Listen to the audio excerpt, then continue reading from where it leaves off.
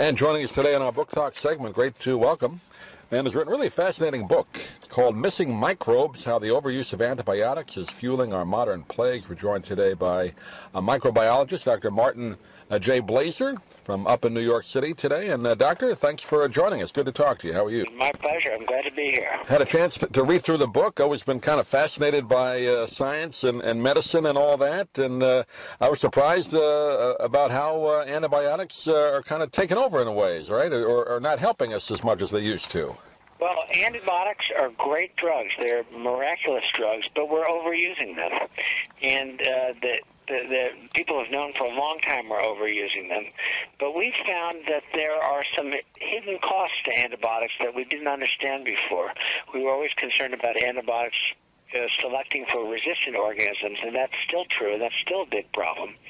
But now we have more and more evidence that antibiotic overuse is contributing to the rise in our modern plagues, the epidemics of obesity and diabetes and juvenile diabetes, which is doubling every 20 years, asthma, food allergies, and the like.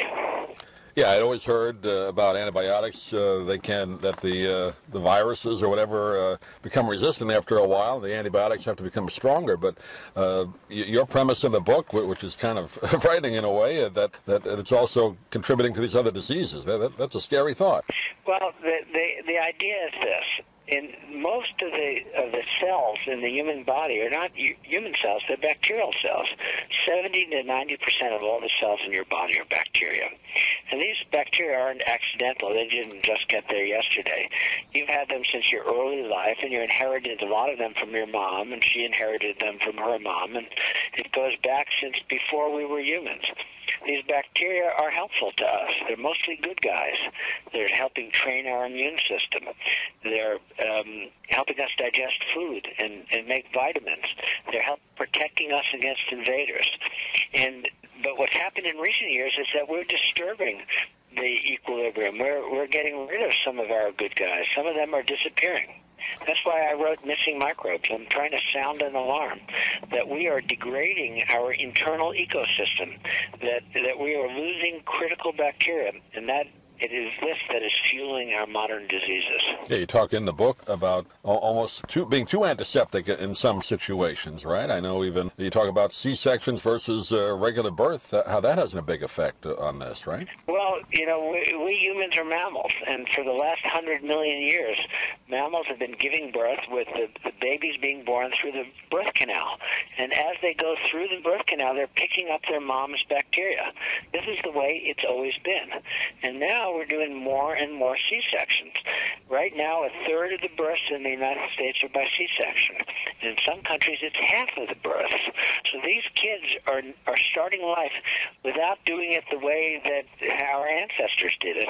And there's more and more evidence that this has cost us, that these kids are more likely to later develop problems like obesity or juvenile diabetes or celiac disease. So that's an example of how we're just doing too much. The real rate of C-section might be somewhere between 5 and 10%. Yeah, that's a large statistic, and like you describe in the book as well, being born, you want to call it the natural way or whatever, you get certain bacteria that at that particular time that protects you hopefully for the rest of your life, right, or at least through your childhood years, that you don't get otherwise. This is happening on a big scale. We're not talking about rare events. A third of the babies born in the United States are born by C-section. And if we look at antibiotic use, we see that the average child in the U.S. is getting about 4 courses of antibiotics by the time they're 3. And by the time they're 10, they've had 10 courses. And by the time they're 20, they've had 17 courses. So the antibiotic exposure is enormous. Now, in contrast, if you look at a country like Sweden, where the people are at least as healthy as we are, they're using 40% of the antibiotics we're using. So that when our child is using 10 courses by the age of 10, in Sweden it's only 4 courses. Yeah. That immediately tells us that 60% of the courses are unnecessary. And the more antibiotics you use, the more the body becomes resistant to it, right? And it has less effect, well, right? resistance is a different, that's a different concept. That's the bacteria become resistant. So our concern is that we need our bacteria early in life to help our bodies develop normally. That there's a kind of choreography between the bacteria and our cells. They're talking to one another. They're partners. And we're messing this up just at the critical point in early life when everything's developing, metabolism, immunity, even the development of the brain. Well, what's the answer, doctor? The C-section statistic's pretty high. How do you change that, or how do you get people to change that attitude?